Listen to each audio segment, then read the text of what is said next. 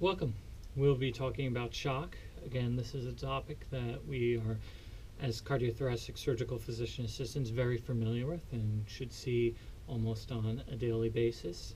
The hope is that this lecture will take a topic that is generally presented in textbooks with graphs of up arrows and down arrows that are meant to be arbitrarily memorized.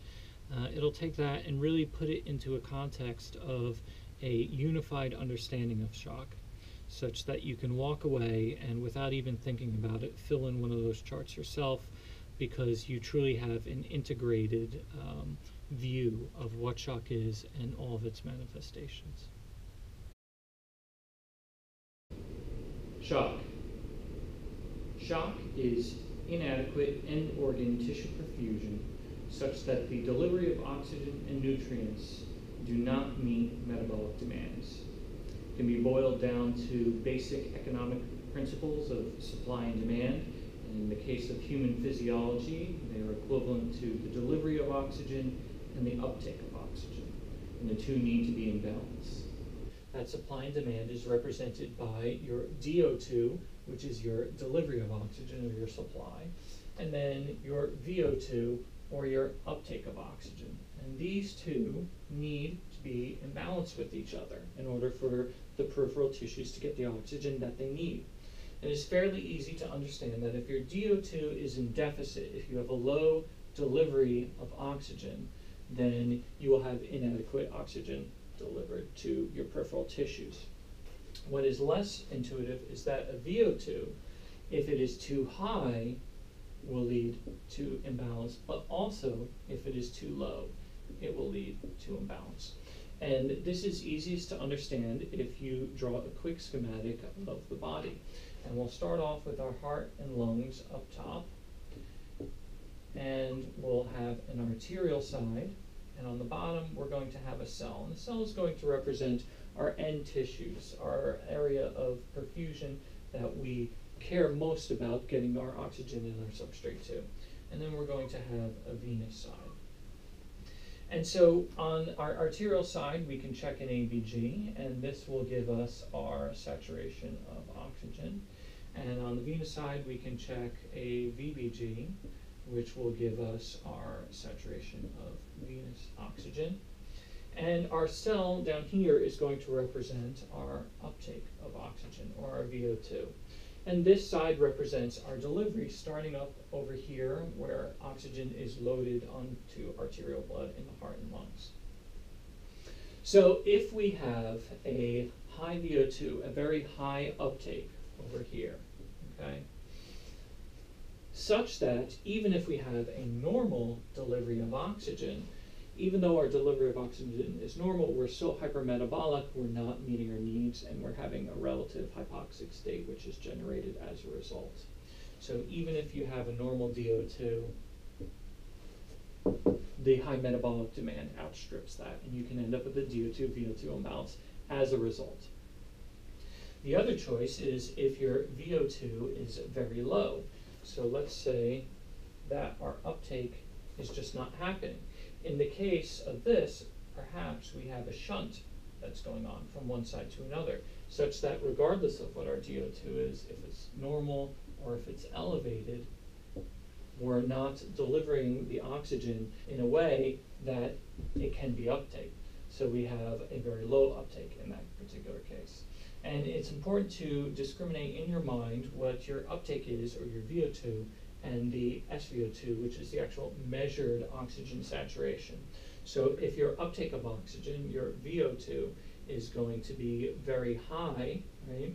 And this would be in the case of, let's say, hemorrhagic shock or cardiogenic shock.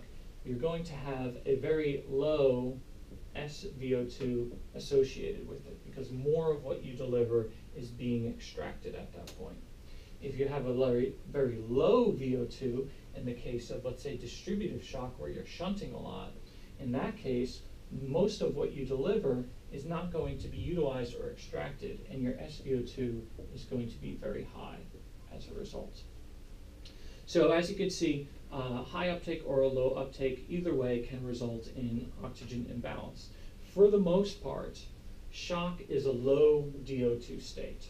And that is what we will be focusing on, the delivery of oxygen and getting perfused good oxygen-carrying blood to end peripheral tissues. Some subsets of shock do have VO2 components, right? And we will talk about those as they come up, but for the most part, this is a DO2 lecture. So shock is low DO2. The question becomes, what is DO2? What makes up DO2? So we can define our terms and develop a common language. Well, we know that our preload, our myocardial contractility, and our afterload, when combined together, will yield our stroke volume. And we know that our stroke volume, when combined with our heart rate, will yield our cardiac output. What we need to know now is that our cardiac output, combined with our hemoglobin, the amount of dissolved oxygen in our arterial blood, and the amount of saturated oxygen within our blood, will yield our delivery of oxygen. And so if I'm saying that shock is a low DO2 state, it would make sense then that if any of the components that contribute to the formation of your DO2 was in deficit, then the DO2 would be in deficit. If I put a deficit here, it's going to trickle downstream and work its way to the delivery of oxygen. Furthermore, it would make sense that the type of shock that you go into depends on which component is in deficit. So the type of shock, if this is in deficit, will be different than the type of shock that develops if this is in deficit. And so in that way, all types of shock can be unified based upon this schematic and all result in what we care about most, which is our delivery of oxygen. And we really care about our pure components, right, and not our products. We do care about our products, but not in the physiologic construct that we'll be using for this lecture. So our pure components are going to be our preload, myocardial contractility, afterload, heart rate, hemoglobin, and oxygenation, okay? Our components, or our products, are going to be our stroke volume, cardiac output, and our ultimate delivery of oxygen. So when we talk about the body's deficits and its compensation mechanisms and our goals for treatment, yes, we want our cardiac output to be good, and it's something that we measure and something that we care about, but it's sort of a dirty concept in the sense that there are further subcomponents to it. So if I have a deficit in my preload and I look at my stroke volume or my cardiac output as a result, I may or may not have adequate compensation in the different components that create these products. So we're going to be focusing on the pure components and how they relate. And when you talk about compensation, if I have a deficit, let's say, in preload, okay, my body will try and compensate by increasing the other pure components, myocardial contractility, afterload, heart rate. And so initially, I will see that my cardiac output is the same because I am compensated. But as this grows and the deficit becomes more pronounced, your compensation becomes overcome at that point, and you will eventually drop your cardiac output, okay?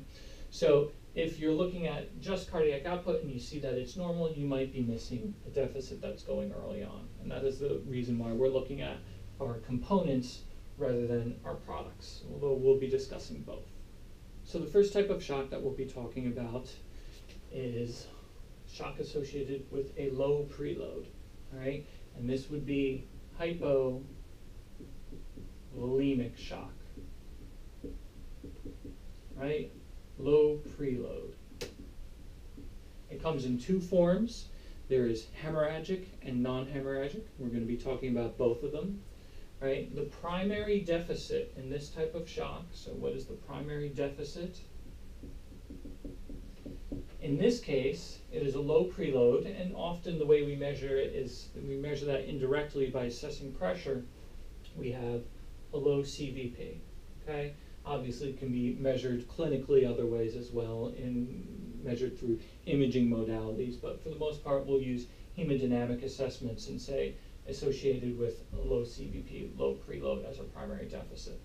Now, in the case of non-hemorrhagic shock, this is our primary deficit. In the case of hemorrhagic shock, not only do we have low preload, but we also have a low hemoglobin. So of the two, hemorrhagic shock would be the more severe. Not only are you losing volume, you're losing oxygen carrying volume. Once we know our deficit, you have to ask yourself, what is the body's compensation mechanism? Okay? And the body's compensation mechanism will be to increase the other modalities that it has available to it. And it can increase myocardial contractility. And this is not really easy for us to observe purely, okay? If we have an echo, then we can see it. Afterload, we can certainly see. That will be manifested by increasing our systemic vascular resistance, and increasing our chronotropy, or our heart rate, certainly is easy to see just by looking at our heart monitor. And those are the main compensation strategies. So you can see as a deficit occurs, and there's a down arrow in the schematic, which trickles downstream through the products to what we care about most, or DO2, we will try and compensate by increasing our other components that we can. Now, for our treatment, the first thing that you always need to do in any type of shock is to do what the body cannot do first, okay? And there are two things that the body cannot do. It cannot make new water, okay? And you cannot extract more oxygen than what is in the environment around you. Now, you can shift water from intercellular to intravascular spaces a little bit, but it's not going to be enough. For the most part, you either need to ingest water orally or you need to have it given intravenously. But you cannot make new preload acutely, okay? In the case of hemoglobin, yes, you can make new red blood cells, but you're going to take a month to do that, basically. So you can't make new fluid. So while the body is doing what it can in other places, we're going to help it in the most significant way. We'll do what it cannot. And so we'll increase our preload. We're going to give fluid, and we're going to increase the amount of oxygen, or your FiO2, such that I have a greater amount of oxygen in my environment, and I can therefore extract more. And this is why the first step in any type of shock treatment is fluid and oxygen, okay? Do what the body cannot do first. Right? The next thing to do is to treat the primary deficit. Now, it just so happens that in hypovolemic shock, the primary deficit is what the body cannot do. So we've already done this. We're going to give fluid. Now, in hypovolemic shock, the treatment is fluid, and that is it, right? There's no role for vasopressors or inotropes in hypovolemic, hemorrhagic or non-hemorrhagic otherwise, shock. And the reason, it goes to our physiology. If we are in a stress state, and again, the body cannot distinguish between surgery and being attacked by an animal. If you're losing blood, you're losing blood. You will shunt blood away from your skin, such that hopefully if you are attacked in your cut, you will not bleed. You will also shunt blood away from your kidneys, such that you will not make urine, and you will not lose more volume than what you're losing in blood. And you will shunt blood away from your enteric tract, because it takes a significant amount of blood and energy to digest, and it's much easier to liberate energy from glycogen stores in your liver acutely. And that blood will be put to where it needs to be most, into your heart, to your lungs, to your brain, and your skeletal muscle, your vital structures, so that you can fight or flight and get away. So the problem is this: if you are shunting blood away from those non-vital areas, and you do not give them fluid, if you give them a pressor first, if you vasoconstrict them when their body is already trying to vasoconstrict as a compensation mechanism, you will further shunt. And this is when you will have ischemia develop in those beds. And this is why patients develop black toes and fingers and have necrosis in those areas. And this is why patients go into ATN and renal failure, because they're already shunting blood and now you're further shunting blood. This is why patients have ischemic bowel as a result. Pressors being given when fluid should be given. And you'll hear the saying, fill the tank first, fill the tank first. And what they're saying, and really fill the tank refers to distributive shock, which we'll get to, is that before you give a pressor, you need to make sure that your preload is adequate, okay? In the case of hypovolemic shock, there is no role for pressors, all right? You are still symptomatic and hypotensive, then you either need to give more fluid or you need to give more fluid faster. And if you still are hypovolemic after doing so, then you have a surgical bleed going on that needs surgical correction. Of the two, hemorrhagic and non-hemorrhagic, hemorrhagic is arguably the more serious form. Not only do you have a deficit in volume or preload, you also have a deficit in hemoglobin, the oxygen-carrying component of your blood. So two of the factors that contribute to the delivery of oxygen are in deficit when you're in hemorrhagic shock, as opposed to just one when you're in non-hemorrhagic shock, that one being hypovolemia or a low preload. Hemorrhagic shock can be broken down into classes based on severity, classes 1 through 4. And for class 1, this is basically what you would experience if you were to donate blood. It is asymptomatic. It is equivalent to less than 15% blood loss by percentage volume. This equals about less than 750 cc's worth of blood loss. Class 2 is the first class to show symptoms, and that symptom is tachycardia. It is your body's first easily observable attempt at compensation. In class 2, there is a 15 to 30% blood volume loss by percentage volume, and this equals about 750 to 1500 cc's. In class 3, at this point, your body's compensation mechanisms have now been overwhelmed, and you are in shock.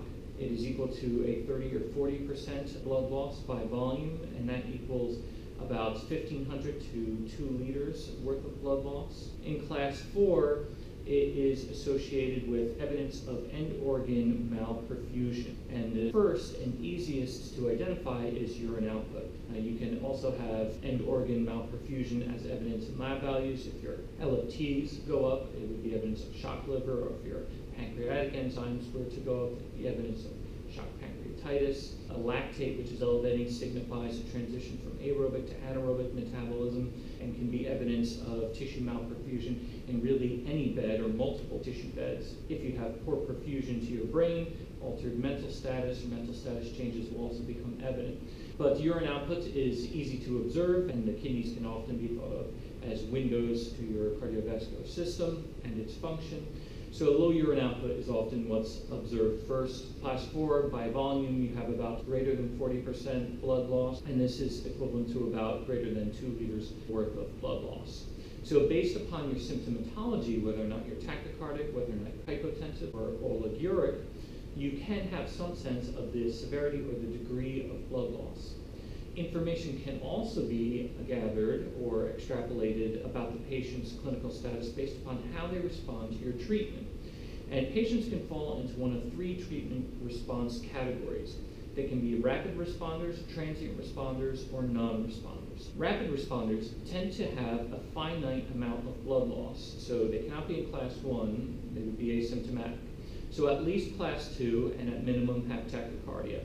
The rapid responders have symptoms, and then when you give them treatment, in this case fluids, their symptoms abate. And when the treatment is finished, when the bolus is finished, they continue to be hemodynamically stable. They can be treated with fluid replacement, and if in the case of hemorrhagic shock, they should be transfused with blood. If you lose blood, you should replace with blood. Transient responders tend to be either class 2 or class 3. They tend to have either a large finite amount of blood loss, such that an initial bolus will not be sufficient, and they may require multiple, or they may just have a slow ongoing blood loss. Transient responders will have symptoms, tachycardia, hypotension, and when the treatment is instituted, when their fluid is going in, their symptoms will abate, their tachycardia will resolve, and their hypotension will resolve. However, when their fluid bolus is completed, their symptoms will return. Their tachycardia and their hypotension will return. And again, This may be due to the fact that their finite amount of blood loss has just not been completely replaced, and a second bolus will take them from the category of transient responder to rapid responder. Or they may have a slow ongoing blood loss such that you can keep up with it as you are treating them, but as soon as you are finished treating them, they quickly return to their state of metabolic derangement. These tend to be amenable to fluid, but they may need some sort of intervention, some type of embolization possibly.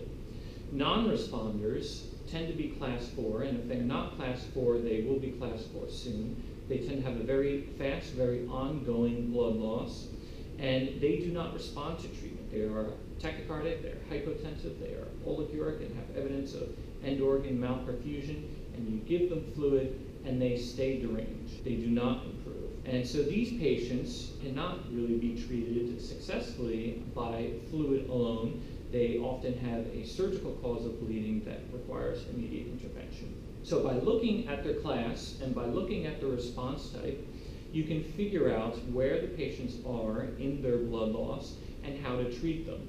The second type of hypovolemic shock is non-hemorrhagic shock. It is when you are losing fluid but not losing hemoglobin. And this can be broken into various subtypes. You can have pure water loss, or what is called dehydration. You can have water and electrolyte loss, which would be volume loss or fluid loss. And this is probably the most common. This would be your vomiting, this would be your diarrhea or your intestinal fistulas.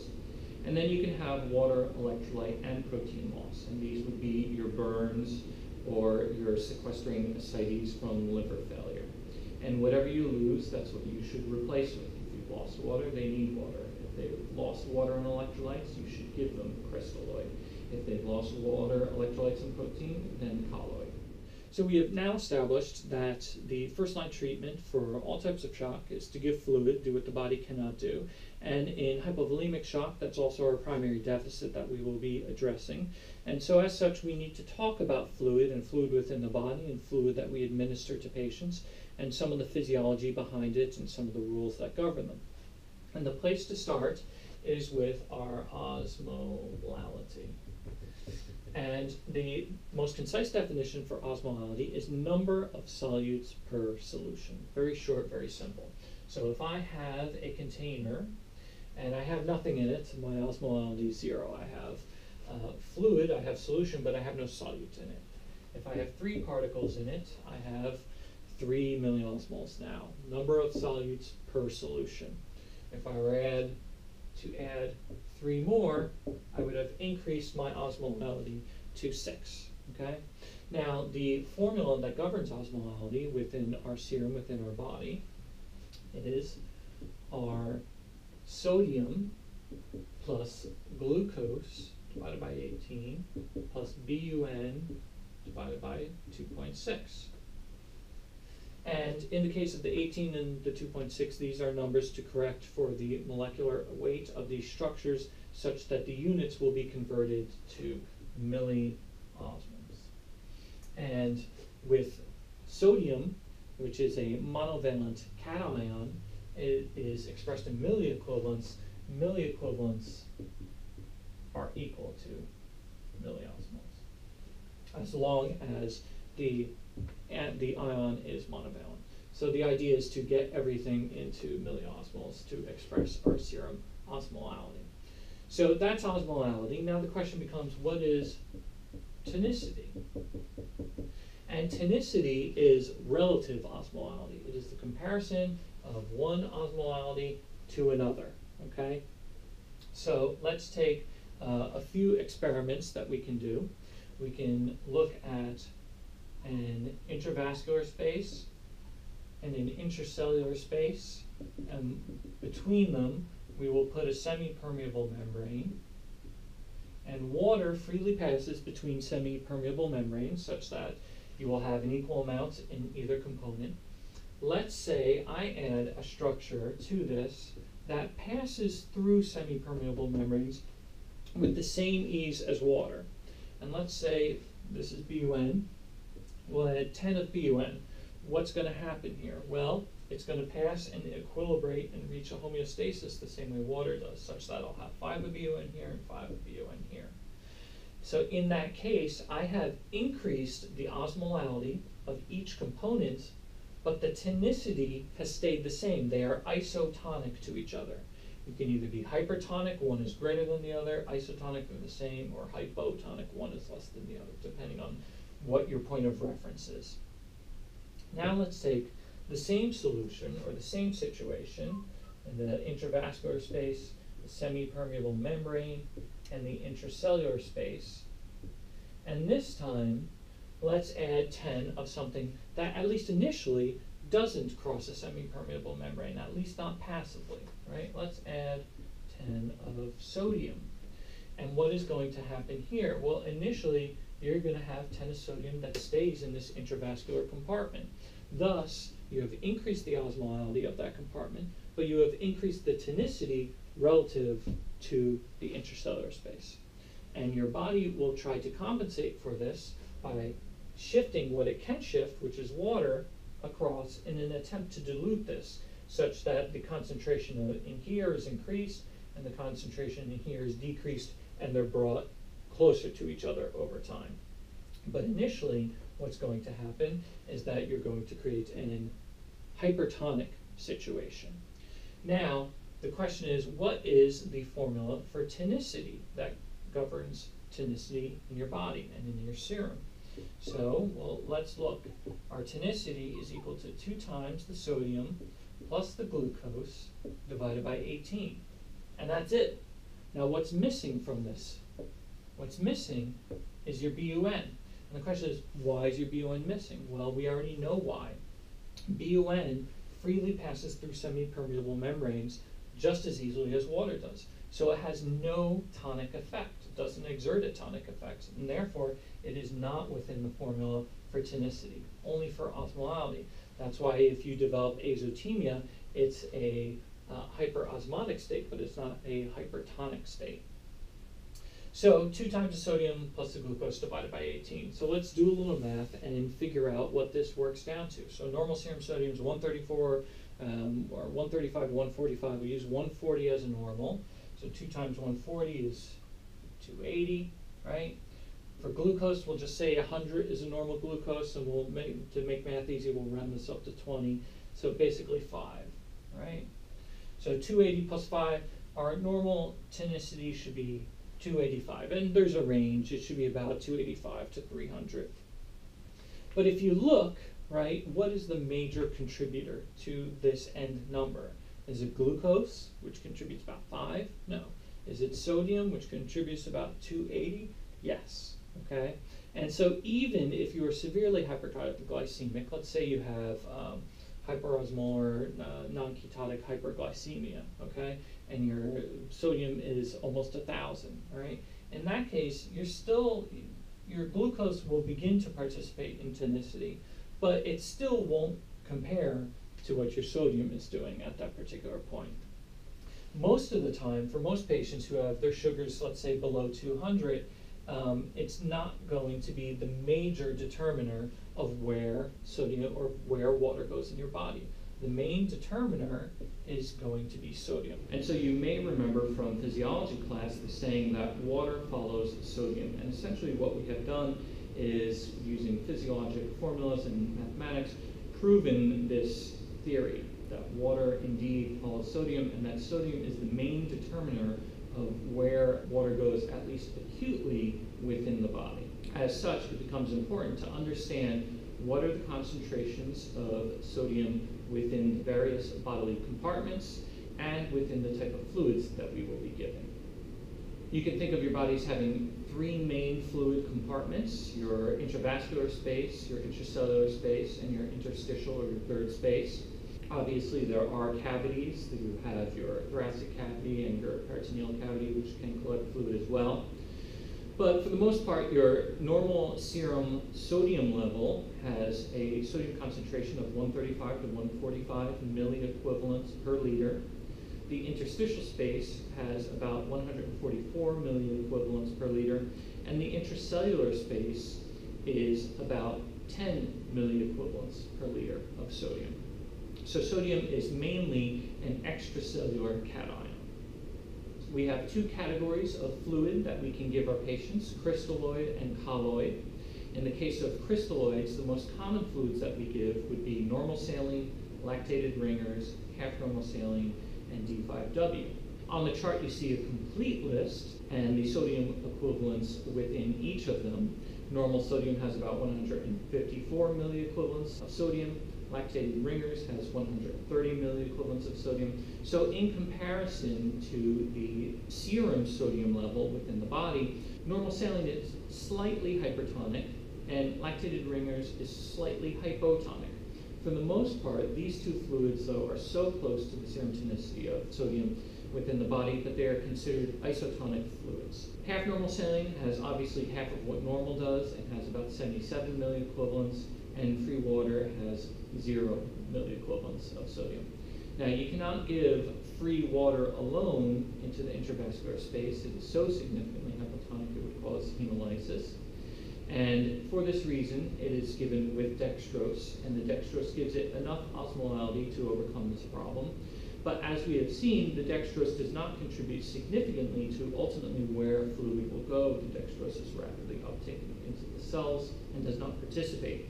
And for that reason, if you notice, none of the other fluids are listed with dextrose. It is best in your mind to separate dextrose from sodium and whether or not you give them together in fluids. So you'll often hear people say, give D5W, okay, but then they'll say, give D half normal saline or D normal saline, D5 normal saline. And really, the dextrose is not necessary at all to where fluid is going to go, and it's not going to help you. It's just going to make your patient hyperglycemic. So the decision to give dextrose or not should be based upon whether or not the patient needs dextrose for substrate reasons or for blood sugar reasons. The main determiner of where fluid goes will be your sodium. The only one that needs dextrose is free water. If we look at other types of fluids that are commonly given in the CVICU, sodium bicarbonate is frequently given for acid-base disturbance reasons, but as you can see, it is significantly hypertonic, and it has a sodium of 890 milliequivalents per liter. So one of the side effects of significant amounts of bicarbonate being given for acid-base imbalance is hypernatremia, and that is something that you do need to be aware of and careful of and to monitor for. The second choice, instead of crystalloid, we also have colloid. And most of the ones listed here are not used very frequently. The most common use in CVICUs are your albumins, your 5% and 25% albumin. If you look at the sodium concentration, 130 to 160 milliequivalents per liter, so it is very close to either LR or normal saline. So the crystalloid base of the colloid fluid is really isotonic. The difference is that it has a colloid, in this case, a certain amount of albumin. In the case of 5% albumin, it has 50 grams per liter, and in the case of 25% albumin, it has 250 grams per liter worth of albumin. So we've talked a lot about crystalloid and sodium and water relationships specifically, and how they determine where fluid goes within your body. And there is another set of rules that are going on that also govern where fluid goes, and that has to do with oncotic pressures. And your oncotic pressure is due to large molecules which cannot pass through semi-permeable membranes, which creates an inward drawing force of fluid into your intravascular space where they reside. And so your oncotic force is in balance, or closely in balance, not quite in balance, with your hydrostatic force. And so the idea is that if your heart is here and your arterial system is pumping out, your venous system is pumping in, your hydrostatic force is the pressure generated by the forward movement of blood, such that it is constantly pushing fluid through the permeable areas of your vascular out into the interstitial space. The oncotic force is constantly trying to draw it in through oncotic pressure. And as I've stated, these two are close to being in balance, but they are not in balance. One of them wins out, and the one that wins out is actually the hydrostatic force. While a significant portion is brought back in, this wins by about 5%. And the issue is, why are you constantly not developing edema? And the answer is your lymphatics.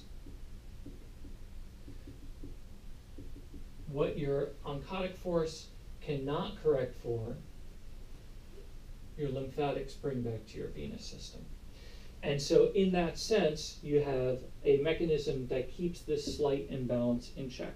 And you can see when this imbalance is disrupted for various reasons, and patients develop lymphatic limbs distal to surgical sites where lymphatics have been disrupted. So, sodium, again, is the major acute determiner of where fluid goes in your body. This is a bit more chronic, and certainly if your lymphatics are interrupted acutely surgically, that can be an issue.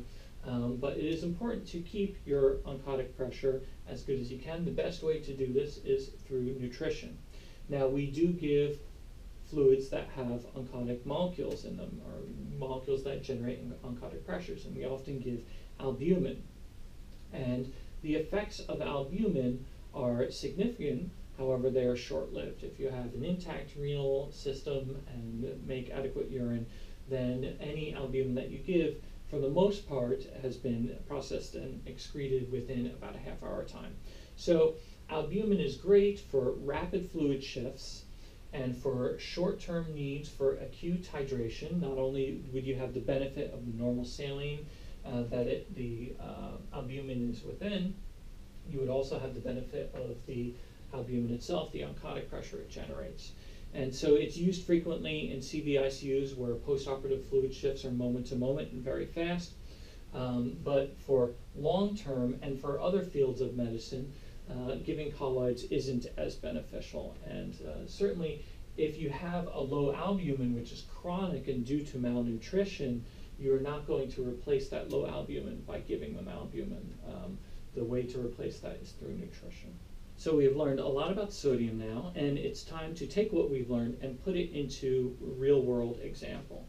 Let's go back to the schematic where we have an intravascular space, a semi-permeable membrane, and an intracellular space. And this time, let's look at real physiologic parameters. We know we have about 144 milliequivalents of sodium in our interstitial space. We know we have about 10 in our intracellular space, and we know we have a range about 135 to 145 in our intravascular space. And we know we have different types of fluids that we can give and that we commonly give. We know we have normal saline, we know we have LR, we know we use half normal a lot, and then sometimes we use D5W, right? And we know the sodium concentrations of these now. We know we have 150 milliequivalents in normal saline, or rather 155. We know for LR we have 130, half normal we have about 77, and D5W we have 0. And the question becomes, what is going to happen to the osmolality and more importantly the tonicity when we add these types of fluids to our intravascular space? So if we add a liter of normal saline, right, into our intravascular space, not only is all of our liter, at least initially, going to stay there, but we're going to get a draw because we are slightly hypertonic, okay? And this is why normal saline is a great bolusing fluid. You get what you give, and then you get a little plus from the surrounding tissue. If we give LR, in that case, we're slightly hypotonic, about 130, and in that case, we might get a tiny little leak this way, but for the most part, what we give is going to stay here, right? And these are both close enough to what our normal serum value is, such that these are considered isotonic, right? Close enough to what our serum is, such that when we give it, what we give is what we get, okay? And this is why these are used as bolusing fluids. If we were to give half normal saline, okay, now we're giving 77 milliequivalents. In essence, if you were to give a liter of this, it would be the exact same as giving 500 of this, which is normal saline, and 500 at D5W, right? So immediately this is going to equilibrate, and you lose a lot of what you bolus with. So this is not an efficient bolus fluid or a way to resuscitate someone. This would be more of a maintenance type fluid. And again, depending on what your loss is, that's what you should replace with. But for most patients who in our CV-ICUs tend to have significant fluid shifting going on and have had significant blood loss, when we are replacing them with crystalloid, we want to use isotonic fluids. And neither of them are perfect. They both have their consequences to using them and to using significant amounts of them. But at least this is the concept that governs why we use it and how to use it and how it generates effects that we want. As we've been working up to, one of our main choices for bolusing with fluids is normal saline. The other is lactated ringers. And we will discuss both of these and the benefits and some of the risks associated with both of them. So normal saline is sodium chloride. It breaks down into sodium and chloride in a one-to-one relationship, a cation and an anion. And if we look at the relative concentration of these ions in our serum and the relative concentration of these within the fluid that we're giving normal saline, you will notice something very interesting. Our normal serum sodium is about 135 to 145, and the concentration of sodium in normal saline is 155 milliequivalents, so it is slightly hypertonic.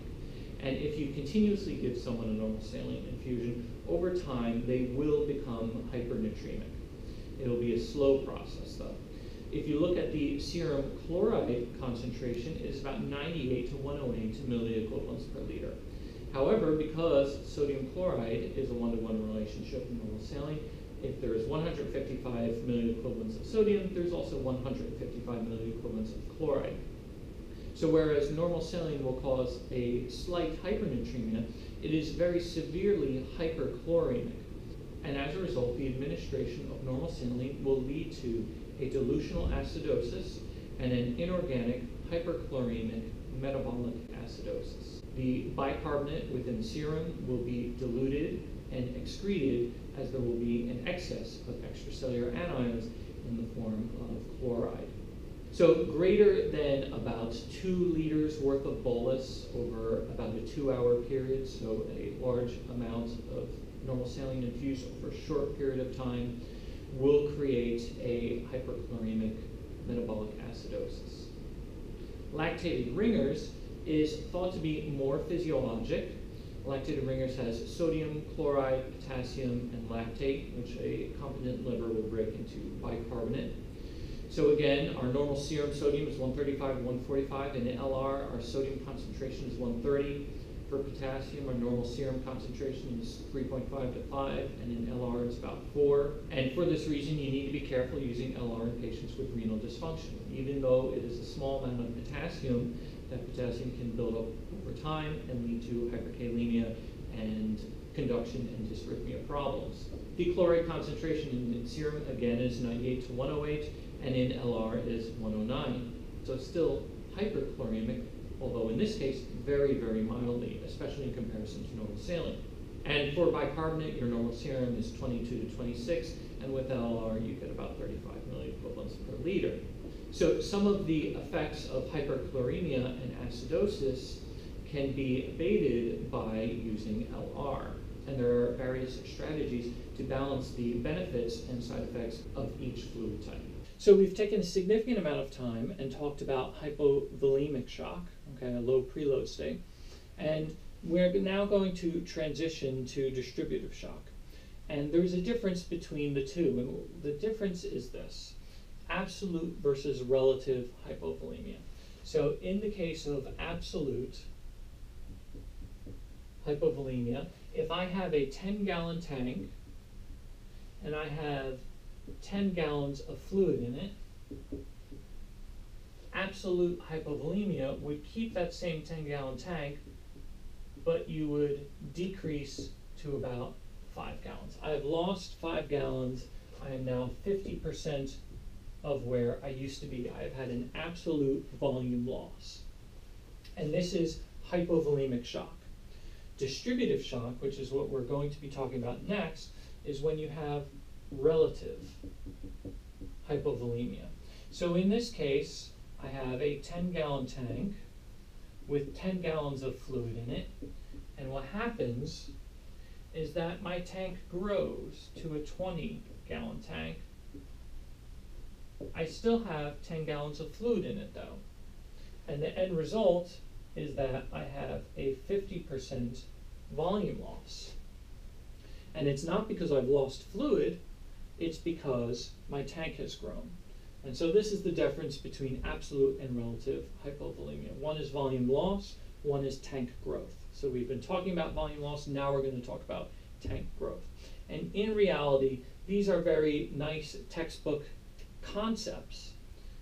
In clinical practice, there's a lot of overlap. And in fact, most patients who are in distributive shock have elements of both relative and absolute hypovolemia. And in the case of septic shock, when the patient is vasodilated and has leaky capillaries, yes, they're vasodilated, so their tank is bigger, but they have leaky capillaries, so their volume gets placed into the interstitial space. And so they have an element of absolute hypovolemia. But it's important to understand these two concepts because it's going to affect how we treat our patients. The next class of shock that we'll be talking about will be distributive shock. And distributive shock is associated with low afterload, right? And the way that we measure afterload by hemodynamics is our systemic vascular resistance. So we have a low SVR, right? And there are different subtypes or subclasses of shock. You have infectious or what would be septic shock. You can have neurogenic shock. You can have immunomodulated forms of shock, such as anaphylaxis or anaphylactoid. And you can have an endocrinopathy resulting in shock. The main one would be an Addisonian crisis or acute adrenal insufficiency. And again, going through the same schematic we did with hypovolemic shock, with distributive shock. So the primary deficit is a low systemic vascular resistance. You are vasodilated, you have low afterload, okay? What is the ways that the body will then compensate? Well, it will increase myocardial contractility, again, not as easy for us to measure, and it will increase heart rate. So we have increased contractility and increased heart rate, okay? We cannot make new fluid and we cannot extract more oxygen than what we have. So what are the treatments? Well, the first thing to do is do what the body cannot do. We're going to give fluid. Therefore, hopefully we will increase our preload, right? And we are going to give oxygen and increase the dissolved and saturated oxygen within our blood. Now, the body is trying to compensate, as we discussed, okay? Once we have filled our tank, as we spoke of, then the issue is we need to treat our primary deficit. And our primary deficit is a low afterload. So we are going to use vasopressors in an attempt to increase our systemic vascular resistance. Make sense? And this is the basis for almost all types of distributive shock. And we'll go through the various subsets and some of the specific algorithms that we do. Right? And the idea is that as your afterload decreases, your body tries to compensate by placing up arrows by your heart rate and your myocardial contractility. But once this vasodilation gets low enough, and remember that there is an element of not only relative hypovolemia, but because of leaky capillaries and sepsis, you have absolute hypovolemia in some types. You will see once your compensation mechanism is overcome, a trickle downstream such that your stroke volume will be low, cardiac output will be low, and delivery of oxygen will ultimately be low. And our job is to try and correct this by giving them fluid and giving them pressures such that we can normalize these downstream products. So first talking about septic shock, and we've talked a little bit about this, the fact that they both have relative and absolute hypovolemias and dilation of leaky capillaries and also shunting going on such that the SVO2 in this type of shock tends to be high rather than low as it is in all other types of shock. The way to specifically treat is to physiologically optimize patients. So the first step is to give fluid. And you do so, you give fluid such that you want your CVP to be optimized. You want it to be about 8 to 12. And so an up arrow is placed here. You do what the patient can't do, right? At the same time, put them on oxygen. And we'll put up arrows next to our dissolved and saturated oxygen. If they are still symptomatic, the next thing you want to attack is the mean arterial pressure. So we've addressed our CVP. We want our mean arterial pressure to be at least 65, maybe even more than 70. And the way to do this is through vasopressors.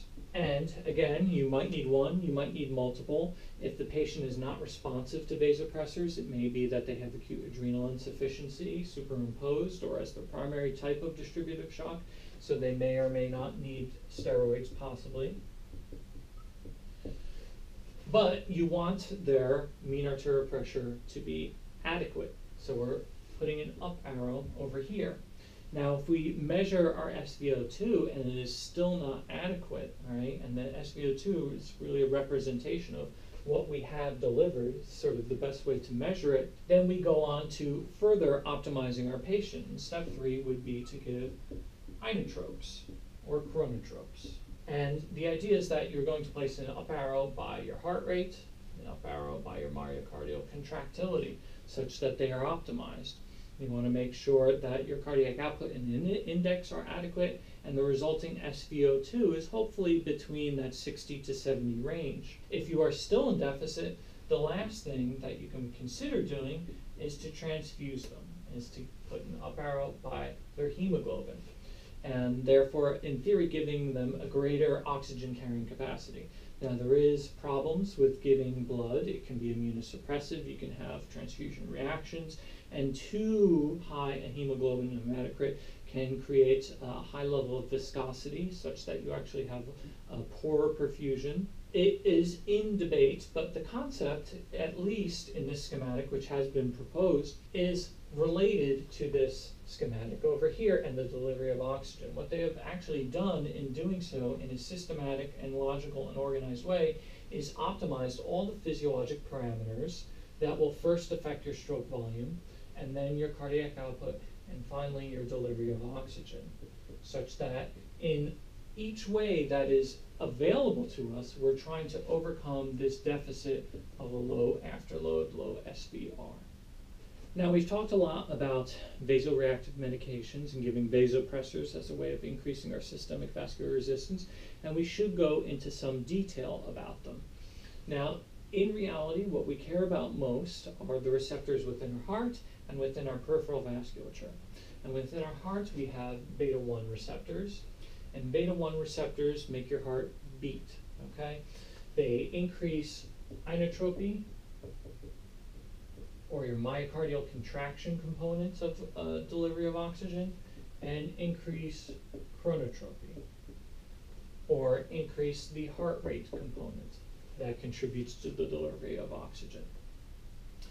And it depends on whether or not the beta-1 receptors are located within the muscular tissue or the conductive tissue of the body, respectively, what effect that they will have. And in the peripheral vasculature, you have beta-2 receptors and alpha-1 receptors. And the beta-2 make your vasculature bigger, beta bigger.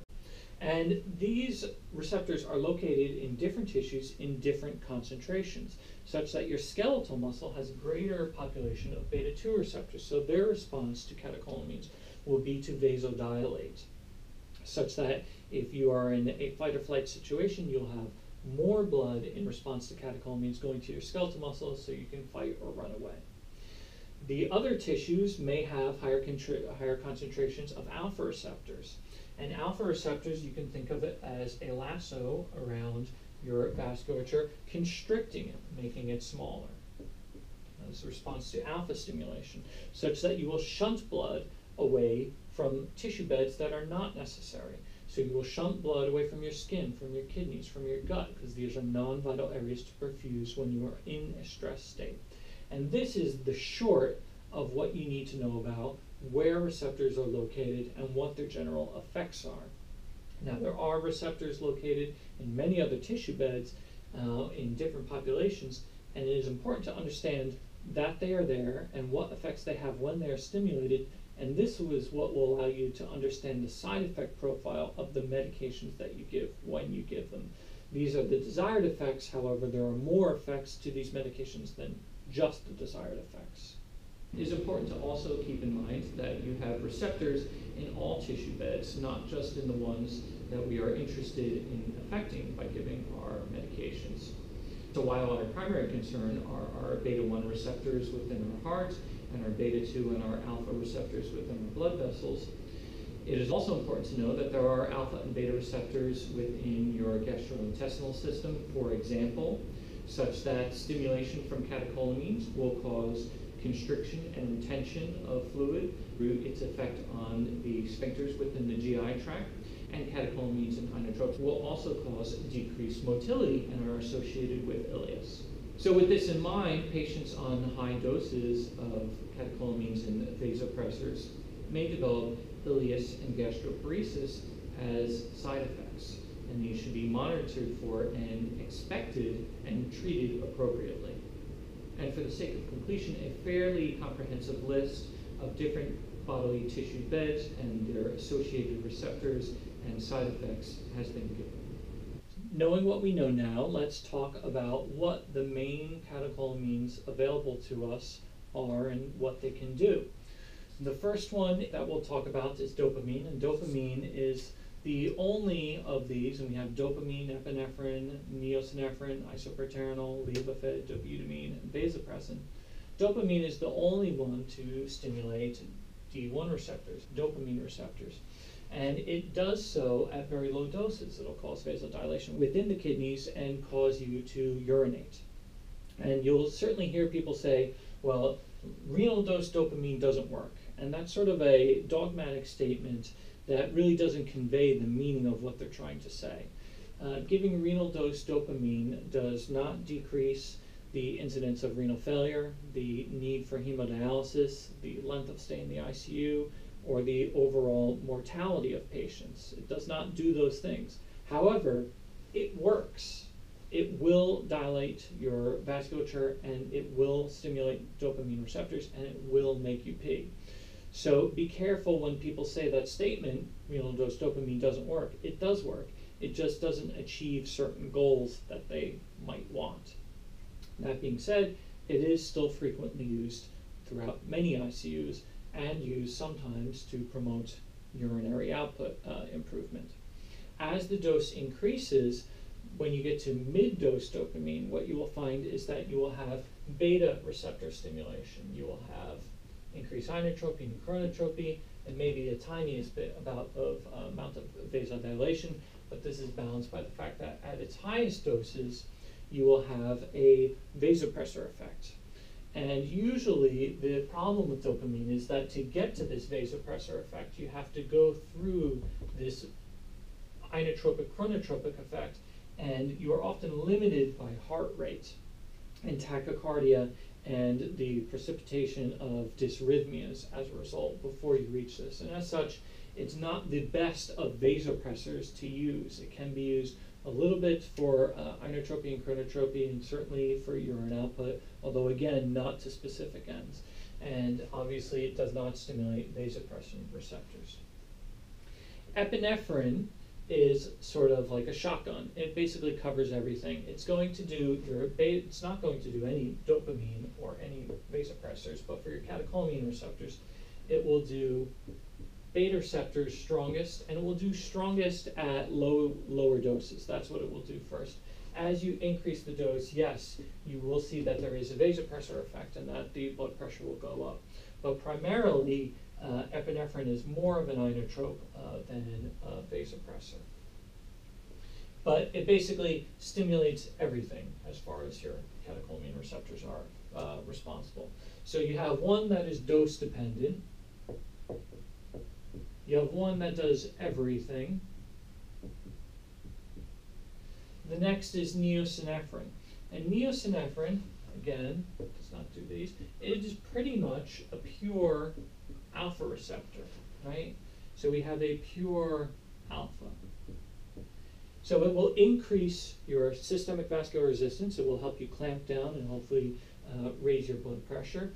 The issue can be that if your heart is not strong enough, if you do not have a good ejection fraction, you are also increasing the work that the heart needs to do. And if it has no beta stimulation, it might not be strong enough to overcome these effects. So in low ejection fractions, alpha stimulation alone can be problematic, and it's something you need to be aware of and to be monitoring for. Isoproterenol is basically going to be a pure beta. So again, it's not going to do dopamine and vasopressin, but it will do beta. It'll give you good inotropy and good chronotropy, but it will do so at the price of blood pressure. You're going to have unopposed vasodilation and essentially no alpha stimulation. At higher doses, again, any of these will do everything. But for the most part, at usual clinical use doses, you'll see inotropy, chronotropy, but with vasodilation. So you might be limited a little bit by blood pressure when you use this. Levophed is a mixed alpha, right? And the idea is that you are going to be mainly alpha, okay, but you will have some beta, right? So whereas neosynephrine had the trouble of being unopposed and whether or not you have the contractility to overcome this increased work, here you should get the same contraction, but you'll have a little help in overcoming it as well. Dobutamine is a mixed beta, and here the idea is that you have a very strong beta, much like you did with isoproterenol, but hopefully you should have less hypotension, because you should have at least some alpha effect, right? And the last is vasopressin, and vaso is on its own category by itself, and will stimulate vasopressin receptors. So you will look at different charts, and maybe they might have one more plus than what has been placed here, or one less, or it's slightly different. What really matters most is the concept. And the concept is that dopamine is dose dependent. It can give you a renal dose, a chronotropic dose, and a vasopressor dose. Epinephrine basically does everything, but is a strong beta at lower doses. Neo is a pure alpha. Iso is a pure beta. Levo is a mixed alpha, and dobutamine is a mixed beta. And vaso's on its own, as milrinone would be on its own. So the idea is you have one of each category of drug, and these are the sort of general effects that they're going to have. You have your pure drugs, your mixed drugs, your everything, and your rainbow. Neurogenic shock, again, is another type of distributive shock. It is associated with injuries to the spinal cord above the T5 level. This results in a loss of sympathetic outflow, and this loss of sympathetic outflow will result in a decreased systemic vascular resistance through vasodilation and a decreased heart rate, bradycardia. The peripheral vasodilation will come from loss of alpha-1 stimulation, and the decreased heart rate and decreased force of contraction will come from the loss of stimulation of beta-1 receptors within the muscular tissue of the heart, resulting in negative inotropy, and within the conductive tissues of the heart, resulting in negative chronotropy. So of the types of distributive shock, neurogenic shock is a more severe one because you have multiple factors that contribute to the DO2 delivery of oxygen that are in deficit. And you have one of your compensation mechanisms, specifically your heart rate, which has been removed as an option. For neurogenic shock, again, this is a subset or subtype of distributive shock.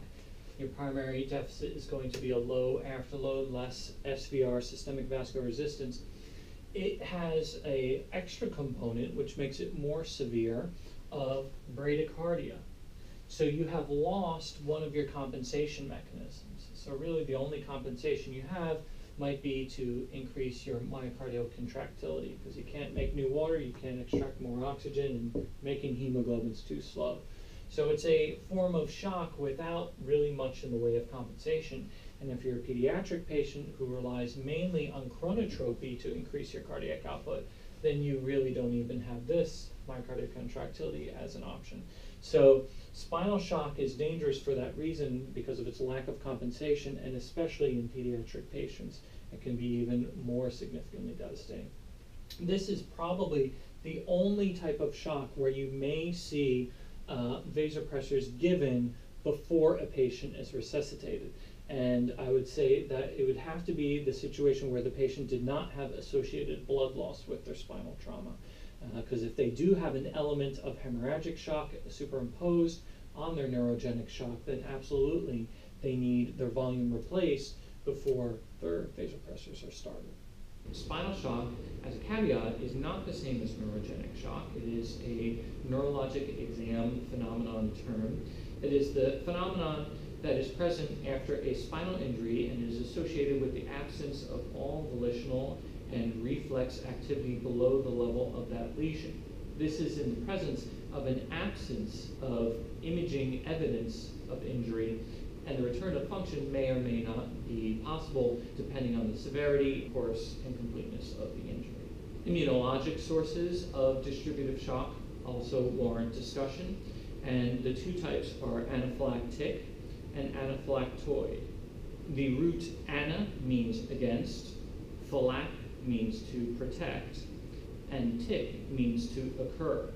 So in translation, the body's protection system, or its immunologic system, is working against an occurrence or an exposure to an antigen. Oid means like, so it is a response of the body's protection system, which is like an anaphylactic response. And the pathways are different for the two types. However, their end physiologic result is the same. The end common pathway is of mast cell and basophil release of histamine, vasodilation with increased vascular permeability, so you have both growth of your tank and loss of fluid from the intravascular to the interstitial space, bronchoconstriction, pruritus, and platelet aggregation. And the anaphylactic response is due to the adaptive immune system, which is the more teleologically advanced form of your immune system. The adaptive is like a targeted bullet. It recognizes specific antigens. It uses antibodies, specifically IgE antibodies. It requires a previous antigen exposure, which means that the first exposure will not result in an anaphylactic response, however, the second will. Once the response has been established, it is not dose dependent, which means the concept of test dosing does not make sense.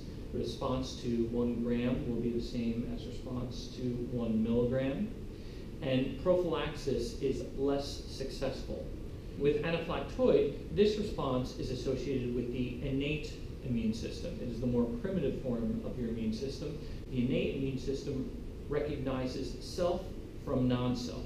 It uses the complement-mediated pathway of immunity to achieve its goals. It does not require previous exposure.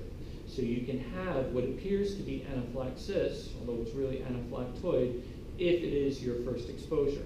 It is dose dependent, so you will have a larger response to a larger dose. And it is also more amenable to prophylaxis. So an example of an anaphylactoid reaction would be a reaction to contrast dye. The drug of choice for anaphylactic shock is epinephrine, and usually the dose is 0.1 to 0.5 milligrams given IM, and it is given in the thigh when the patient is in the supine position, and it can be given every 10 to 15 minutes to result, and the solution that is used should be a 1 per 1,000 solution. This is different than what is used in cardiac arrest. The dose is 0.5 to 1 milligram. It is given IV in that case, every 5 minutes, and the solution is 1 per 10,000. So it is important to remember the difference between the dose of epinephrine and the route of administration and the technique for administration for anaphylactic and anaphylactoid shock versus cardiac arrest. Endocrinopathies are also sources of distributive shock, and the one that we will be addressing and the one that is most common is acute adrenal insufficiency or an Addisonian crisis. And to understand this, it is best to go back and take a quick look at some embryology and some physiology of the adrenal gland. The adrenal gland actually is made up of 2 separate tissues with different embryologic origins. The adrenal cortex arises from the mesoderm, specifically the lateral mesoderm.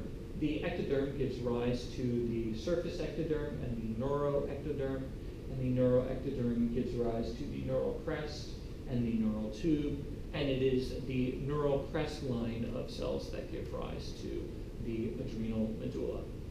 What is interesting is that these two tissues from separate embryologic origins and locations find their way together such that one envelops the other. At 6 weeks of gestation, the adrenal gland is nothing more than the mesodermal primordium of the fetal cortex. By 7 weeks, we see that the neural crest cells have migrated to an adjacent position next to this fetal cortex. By 8 weeks, you start to see encapsulation of the medulla by the cortex, and you start to see a transition from the fetal cortex to the early permanent cortex. Late within the fetal period, you continue to see further encapsulation, and by the time you are a newborn, you still have a component of your fetal cortex, and you have established two zones of your permanent cortex, your zona glomerulosa and your zona fasciculata, and you have complete invagination of the medulla. By the time you're a 1 year old, you have near complete resolution of the fetal cortex, and by the time you are 4 years old, you have now established what normal adult adrenal gland will look like with your three cortical zones, your zona glomerulosa, your fasciculata, and your reticularis, with a medulla in the center.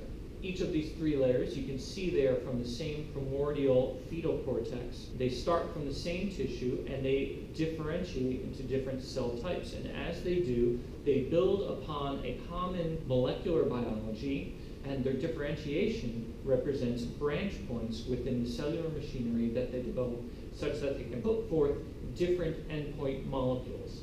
As you can see, all of the pathways within the three zones start with a base substrate of cholesterol, and in fact, the second step is also the same. They all have a second step of pregnenolone. The third step for the fasciculata and reticularis is also in common. However, beyond that, they branch. The zona glomerulosa produces mineralocorticoids, the most important and abundant of which is aldosterone. The effect of aldosterone is sodium and therefore water, chloride, and bicarbonate reabsorption and retention. It also promotes potassium and hydrogen ion secretion, and this is carried out through the juxtaglomerular cells within the kidney. The zona fasciculata has an end product of glucocorticoids, the main of which is cortisol. However, there's also corticosterone and cortisone. And the effects of these, among others, is glucose homeostasis. However, we will talk more about them in detail in an upcoming slide. And the zona reticularis secretes androgens. And the common substrate of cholesterol that is used for the generation of these steroid molecules can be either from stores within the blood or stores within the tissue of the adrenal gland itself. So we'll look at the specific and detailed physiology of the products of each of the zones. So starting with the zona glomerulosa, this is responsible for the renin, angiotensin, aldosterone pathway. And there are two stimuli that can activate this pathway. The first is low volume, and this can be associated with dehydration, low sodium, or sodium deficiency, or hemorrhage. The other is increased potassium in the extracellular fluid. So examining low sodium and dehydration hypovolemia first, this will result in a low blood volume and a decreased blood pressure. This will be sensed by the juxtaglomerular cells of the kidney, and this will cause the kidney to increase renin production.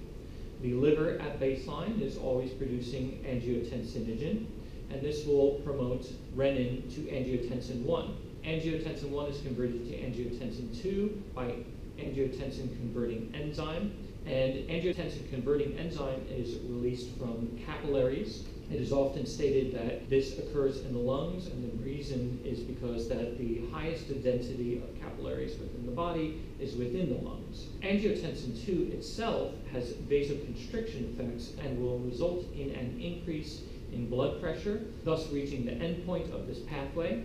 It will also act on the zona glomerulosa of the cortex of your adrenal gland. This will cause your zona glomerulosa to make mineralocorticoids, specifically aldosterone. Aldosterone will act on the kidneys to to increase sodium and therefore water and bicarbonate and chloride retention, and will cause the kidneys to secrete potassium and hydrogen ions in the urine. This will increase blood volume and increase blood pressure.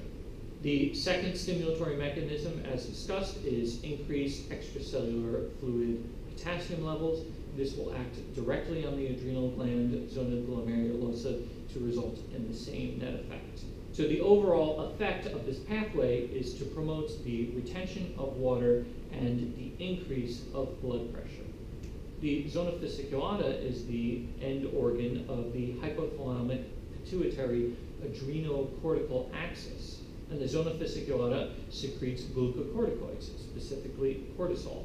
And going to the top of the axis, which would be the hypothalamus will release CRH, which is corticotropin-releasing hormone. This will act on the anterior pituitary and promote its release of ACTH, or adrenocorticotropic hormone. This will act on the zona fasciculata and promote the release of glucocorticoids, specifically cortisol. Cortisol will have a negative feedback and will inhibit the higher structures within this axis. The effect of cortisol are several, and those are proteolysis of skeletal muscle, and proteolysis is the breakdown of proteins into smaller polypeptides and amino acids, which can be used for energy.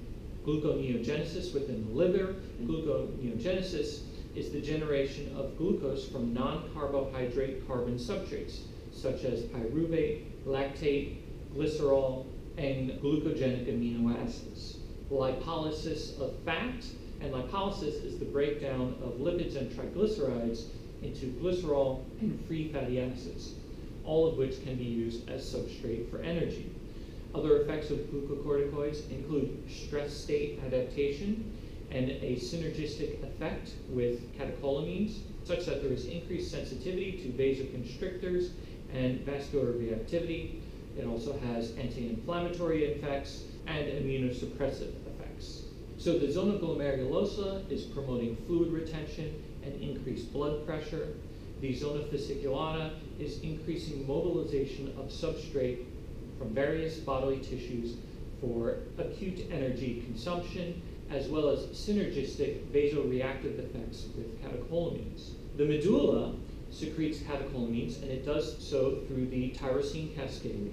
And tyrosine is converted by tyrosine hydroxylase to DOPA, or dihydroxyphenylalanine.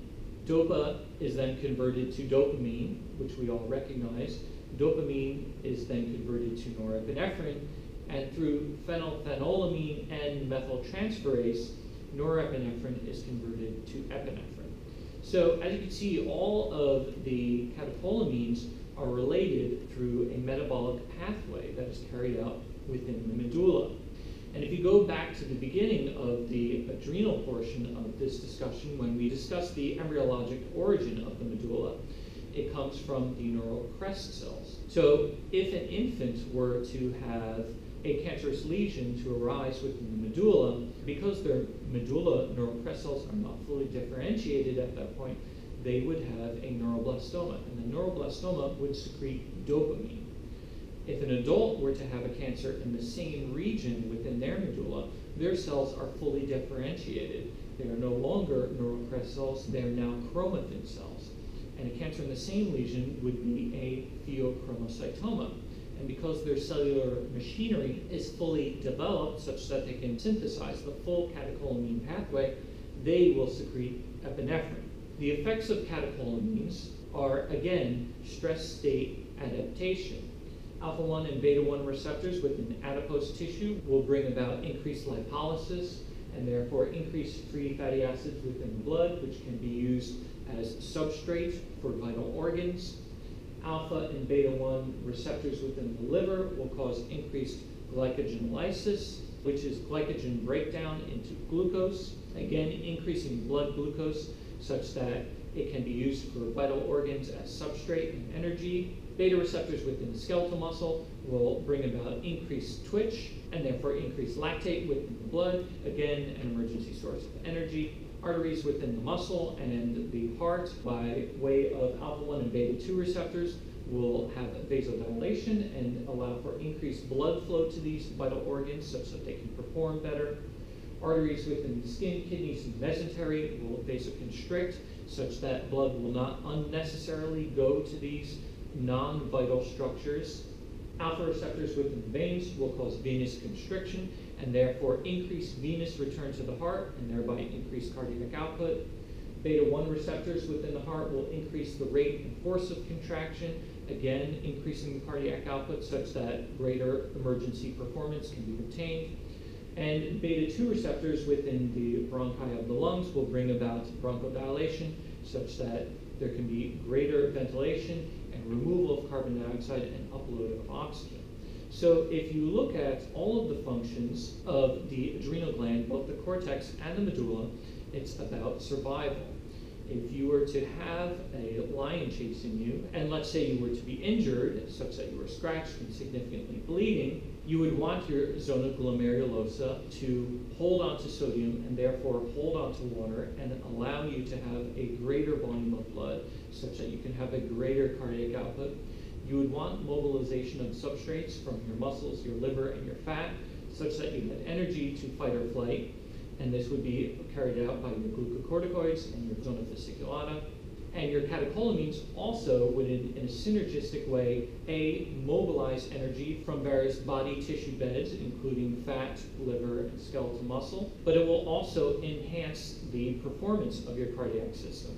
It will shunt blood away from non-vital structures. If you're bleeding, you want to shunt blood away from your skin so you do not continue to bleed. You want to shunt blood away from your kidneys so that you cease making urine or make as little urine as possible so you can hold on to as much fluid as you can. You also want to shunt blood away from your enteric tract. The amount of blood required for digestion is significant and requires a significant amount of energy, and it is easier to mobilize energy from other structures, specifically glycogen stores within your liver, as well as fat tissues and skeletal muscle. In an emergency situation, it is a more efficient and fast way of obtaining energy.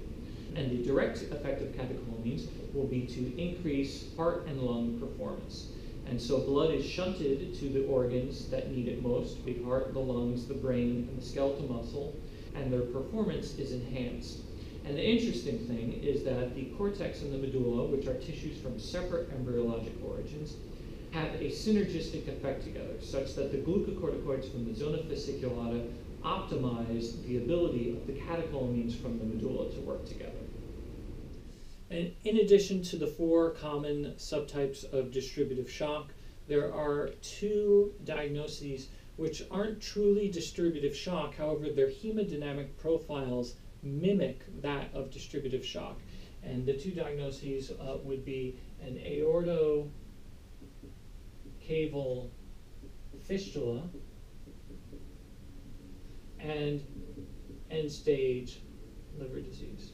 And the aortocaval fistula would be an extremely large central shunt. So when we had the example of the heart with the lungs on the top and the cell on the bottom and the artery and venous and the shunt over here, very close to the peripheral tissues, an aortocaval fistula would be more like over here. And so as a result would have a similar hemodynamic profile, although slightly different in pathology and anatomy. And end-stage liver disease, again, would have to do with the amount of leaking capillaries and oncotic versus hydrostatic pressure.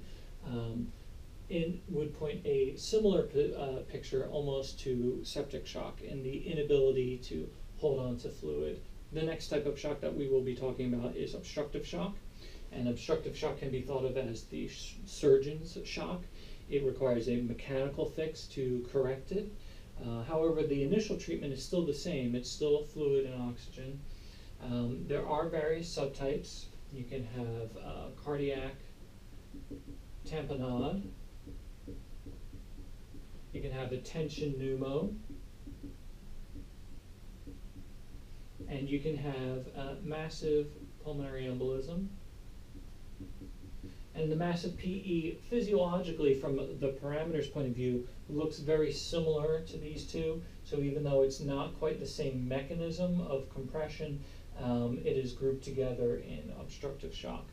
And the primary problem in obstructive shock is actually two problems. You have a low preload and a low myocardial contractility. Low preload, low myocardial contractility. So this means that your compensation is going to be limited. You're going to try and compensate by increasing your afterload and increasing your heart rate. So you will see your systemic vascular resistance go up, and you'll see your heart rate go up. The treatment, again, first line, do what the body can't do, optimize your preload and optimize your oxygenation. So it's going to be fluid and oxygen. But from there on, if it's a cardiac tamponade, if it's chronic, you may be doing a pericardiocentesis or a pericardial window, might need a subxiphoid window. It depends on the situation, how aggressively you're going to go after that tamponade and how quickly you're going to go after it. If they're really manifesting symptoms of shock, you should be moving faster than slower and doing something more significant than just perhaps a quick needle drainage. Tension pneumothorax immediately can be relieved with needle decompression in the second intercostal space, mid-clavicular line, but we need to be followed up with a chest tube. And massive PE would require heparinization and supportive care, but again, the treatment is going to be to increase your preload. And now notice, in this particular scenario, I have not talked about CVP, and there's a reason. We need to have a bit of a discussion on CVP. So CVP is an indirect measurement of volume, all right? It's central venous pressure. So we would like to think that central venous pressure equals central venous volume, and sometimes it kind of does, but for the most part, it's not exactly. It is indirect, all right? And as such, it can be influenced by outside sources. So if you have your heart and a catheter going into your atrium, our hope is that the fluid, which is pushing outwards against the wall of the heart, is generating a pressure, and that is what we're measuring. Such that in that particular scenario, the greater the preload or the greater the volume would equal a greater CVP, okay? In obstructive shock, however, you have extrinsic pressure. You have pressure pushing on the outside of your heart, such that your preload is going to be low because the heart is not going to be allowed to fill. However, you are still going to have a high CVP. And in that case, a high CVP can mean two things. It can mean hypervolemia, or in this particular case, it could mean hypovolemia, okay? So it's important to understand that. And even in the case of when our CVP means what we want it to mean, meaning that our pressure does represent our volume, you do need to keep in mind that our compliance is equal to our volume divided by our pressure. So if I have a specific volume and my compliance is very down, I have a very stiff, diseased, hypertrophied heart, I'm going to have a very high pressure, a high CVP associated with it. Whereas if I have a very, let's say, normal sort of compliant young heart, okay, well, I'm going to have a much lower pressure associated with the same volume. So different pressures can represent different volumes based upon compliance. So the CVP is determined by whether the source of pressure is intrinsic or extrinsic. It is determined by the compliance of the surrounding cardiac tissue and whether it is dilated and hypertrophied, and the amount of diastolic dysfunction, and whether or not there is distal valvular disease. And so for all of these reasons, CVP is an indirect measurement of volume and can be thought of sort of as a dirty number, not always representing what you want it to. So if you were to look at a textbook and look at the traditional chart of all the types of shock and all the hemodynamic parameters and which ones go up and which ones go down and the expectation of you to arbitrarily memorize them, you would see that the CVP for obstructive shock is up. And you would miss the understanding that that high CVP represents low volume, a low preload. And really, that's the type of understanding that I'm hoping the lecture will convey to you in this particular case. Obstructive shock is low preload and low contractility. You cannot fill and you can't contract because you can't expand to contract prior to contraction. So we've talked about low preload or hypovolemic shock. We've talked about low afterload or distributive shock. And we've talked about obstructive shock being a combination of low preload and low myocardial contractility. And now what we want to talk about is cardiogenic shock. And in this case, it's low myocardial contractility and sometimes low heart rate. And we'll discuss that.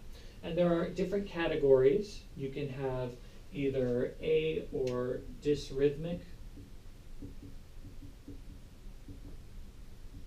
And in this case, this is basically what your ACLS algorithms are about. This is when you go into shock because you've gone into a hemodynamically unstable rhythm, pulseless VT or VFib or asystole. And to learn how to deal with that type of shock, you just need to take an ACLS course, and it's beyond the desired direction of this lecture.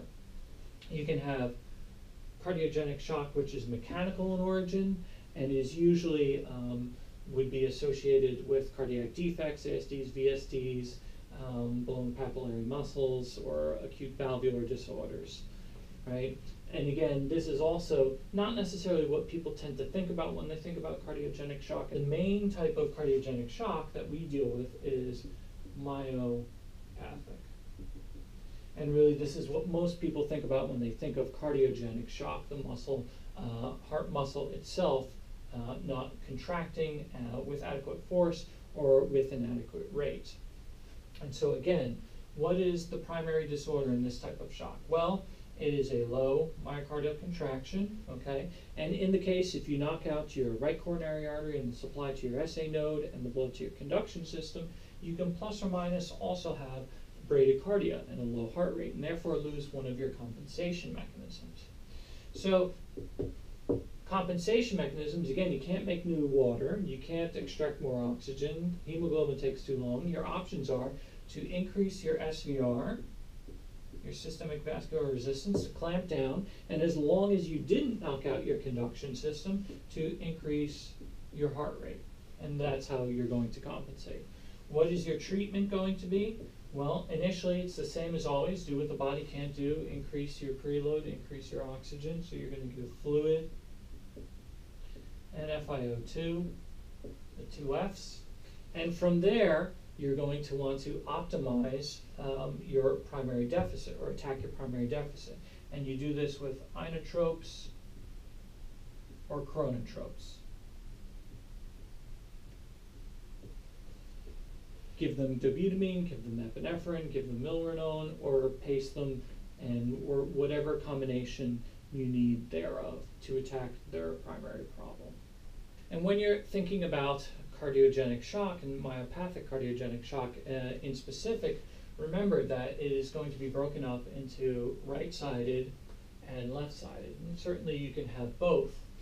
And the best way to think about this is if you have your myocardial contraction, which is in deficit at that particular point, everything prior to it is going to get backed up. So if you imagine a 10-lane highway with 10 toll booths, and the highway being your venous system leading to your heart, and the toll booths being the function of the heart, if you just shut 8 of them down and now you only have 2 toll booths, you're going to have a huge traffic jam, this buildup of pressure and angry drivers before the heart. So you're going to have an elevated CVP. You're going to get congestion as a result of that decrease in efficiency and decrease in function. Okay? Your compensation mechanism, like we talked about, is going to be increase the heart rate if it can, okay, which means get the people through faster, but you still only have 2 open toll booths, so that's only going to work so much. Or to increase their afterload, in which case you're going to clamp down, and here it's going to be your pulmonary vascular resistance, right? Now this same thing is analogous and happens on the left side as well. In the case, what is before the heart on the left side, we know we have a decreased cardiac contractility on the left side. What is before it, you're going to get a congestion of your PAOP, your pulmonary artery occlusion pressure, the pressure measurement on the left side of your heart. And afterwards, you're going to clamp down as a response to it by increasing your systemic vascular resistance. And that's basically how this schematic relates to the concept of what is in deficit and what is in compensation, and how that leads to the delivery of oxygen. So we come full circle at this point and back to the beginning of the lecture and what matters most in the delivery of oxygen and the uptake of oxygen and the balance between the two of them, with our VO2 on the bottom and our delivery up top, and arterial and venous on each side, and our ABG and our arterial saturation and our VBG and our mixed venous on this side, really representing what we have been able to deliver and how much we have been able to uptake what we have delivered. So when we have our patients postoperatively and they're in the ICU, there can be various clues to whether or not they're perfusing themselves well. Not all of these parameters we can measure, and we can measure well. Certainly we can measure with a blood gas these parameters. With a hemoglobin hematocrit, we can measure our hemoglobin. We can obviously see our heart rate. With an SVR, we can see our afterload. With our CVP, we have an estimate of our preload. And if we get an echo, we can maybe see our degree of myocardial contractility. And through different mathematical formulas, we get our products of our stroke volume and our cardiac output, and ultimately what the delivery of oxygen is going to be. So for the most part, we tend to follow a very downstream product. We want to get as close to the DO2 as possible. We'll follow our cardiac output usually, and our cardiac output and index, and we want to make sure it's within the normal range. And we use this often as a surrogate of how good of a job we are doing of delivering our oxygen to our tissues. And when we do that, we're looking on the arterial side of this schematic. We also will check a gas, which will give us our PaO2 and SpO2 and our hemoglobin.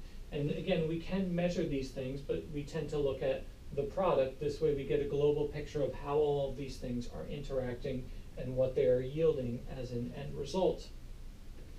But again, our DO2 and our VO2 need to be in balance. So while we want to make sure that what contributes to our delivery of oxygen is good, the way that we really assess what our uptake has been and how much of that DO2 is actually getting there and how much we're utilizing is by looking at our mixed venous or our SVO2. And again, we want to make sure that is within the acceptable range, not too high and not too low. And our options for optimizing this are to increase our preload, give them volume, increase our afterload, give them a vasopressor if they need it, if they're dilated, increase their contractility or their heart rate, possibly transfuse them, or increase their oxygenation. So if you have a patient who has, let's say, a low bicarb,